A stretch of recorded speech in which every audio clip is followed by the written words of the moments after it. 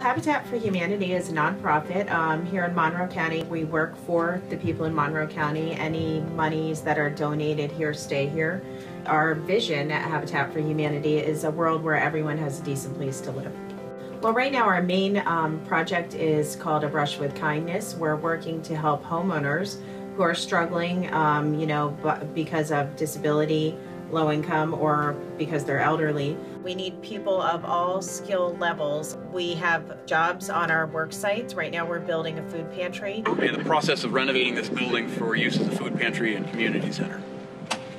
It used to be a restaurant for many, many years and was foreclosed a few years ago.